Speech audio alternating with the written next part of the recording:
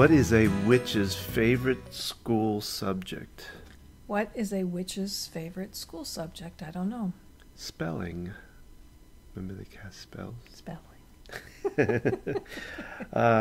Which letter of the alphabet has the most water? Which letter of the alphabet has the most water? I don't know. C. C.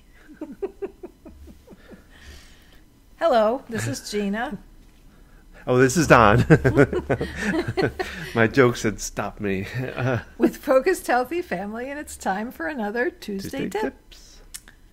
So today I'm looking at an image that you probably pulled off of social media, Don. Yeah. And what it says is subjects that should be mandatory in schools. And there's little pictures for each of them, but we'll go through them here. Yeah. Just thinking about things that you don't typically get taught in school and things that are essential that we all really need to learn. The first one is taxes. Oh my gosh, yes.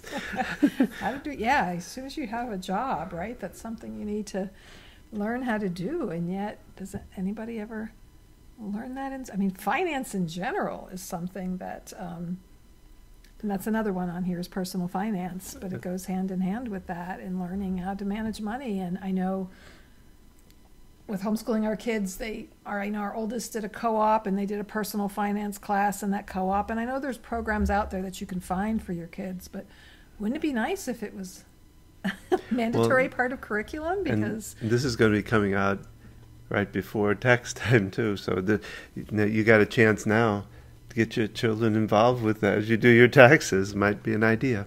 Pick up an extra, what is it, the tax form, 1040 EZ form. You can pick them up at the library or whatever. Kind of even play with it, even if they're young kids. So or maybe if they do something around the house for money, or they make a small amount of income some way, or just they can pretend that they pay taxes. And there's other programs to do, but things that are essential skills that, and all of a sudden there you are, and you've got. I still remember our second child.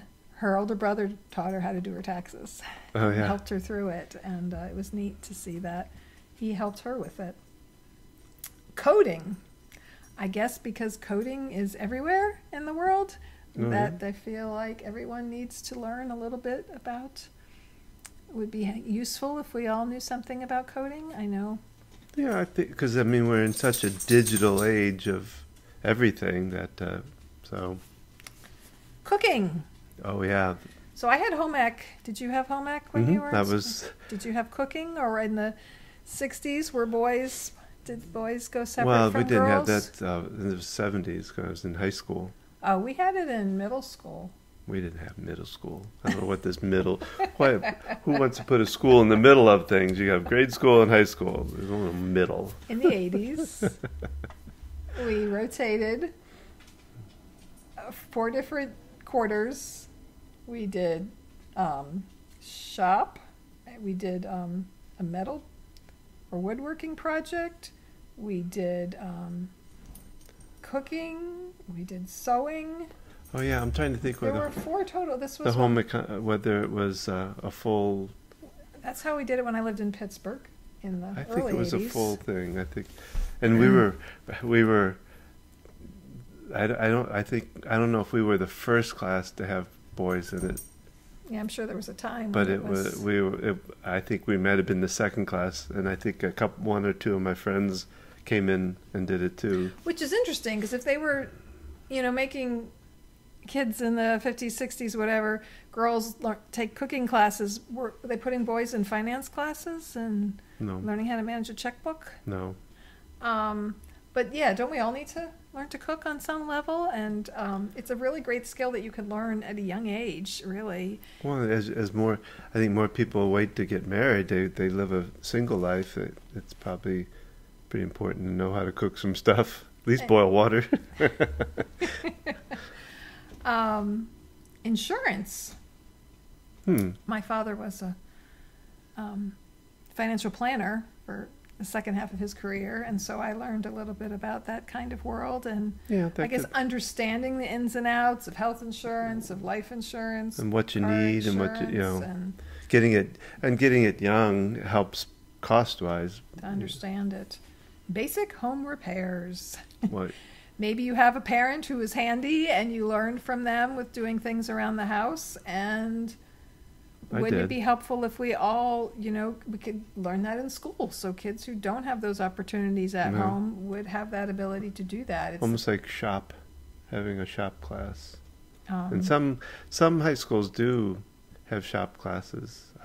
typically, if you're not on the college path, you get these classes, which is funny because, any of us, no matter what kind of job we get, there's these skills that we all need, no matter if we live in an apartment or, we need to know some basic skills of taking care of things in a home or an apartment or. Well, and I think going on down the path of not going to college, but going to what would you call the Trade school? Trade school. Those people make some good money. I mean, we've had plumbers out here and, different things, and they're making pretty decent money. So, yeah. Self-defense. Yeah, That is something that, and they have like women empowerment and mother-daughter classes, but it's something that all kids could use because there's plenty of boys or those who identify as non-binary that could benefit from some basic self-defense, because you never know when you're in a situation, and if you know some basic techniques that you can use to protect yourself. Well, and it's also what they they teach. It doesn't just teach self-defense. It teaches discipline. It teaches. Well, but you can learn. You're talking about martial arts, but I'm talking about just learning basic self-defense skills. We did at a martial arts studio for the Girl Scouts years ago. One of the parents did a whole class just for self-defense and taught moves and maneuvers that you can do if someone attacks you, if something happens, to be able to defend yourself. So you can just have one class and learn some basics, and even from that have something to take away with. So these are things to look into. You're not finding them where your child is going to school. What can you do to add these things? I've always wanted to meet Marshall. He must have been a neat guy that started that whole thing. Did he live in the town of Marshville? Marshallville. Survival skills. It makes me think of Boy Scouts and. Yeah. Basic first aid. That's not on here, but basic first aid, kind of goes hand in hand with that. CPR and things like that. CPR. On a totally different note, social etiquette. Oh, so lovely. An interesting way to phrase that, I would say, just social skills in general and making conversations. Well, civility maybe too. Oh wow, you're going back to like the 1950s. Civility. Well, I think coming to learn about civility. Well, nowadays though, that isn't so far-fetched now. The way, I don't know. Well, what do you think of when you think of that? I don't know. Just pulled that word out of the air. It just came out of somewhere. I don't know. Maybe. But problem solving. Yeah. Well, how to well, it's I guess socializing really is what, how to interact with others, how to be, just and politeness and things, that, I don't know. I'm thinking more current, like cultural appreciation and understanding people's differences and respecting people's differences and thinking about that in those terms. There's a lot of different ways you could go with those kinds of ideas. Public speaking. Oh, yeah.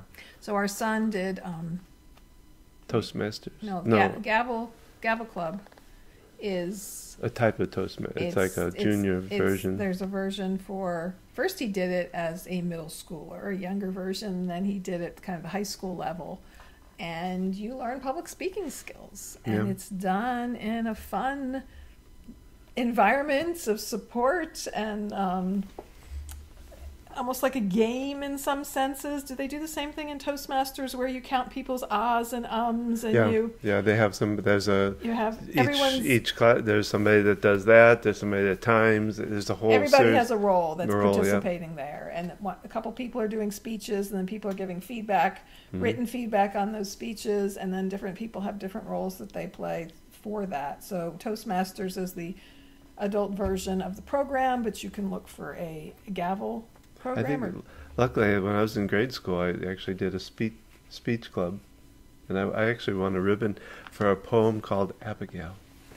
I wish I could find it. I don't know, but I had to go around. Did you write the poem? No, Oh. no, it was, I don't know. I think whoever was the leader of it gave it to me. I think, if I remember right. So for reading the poem, was your speech? Yeah, but not. I had to memorize it. Oh yeah, we had. And I had to go around.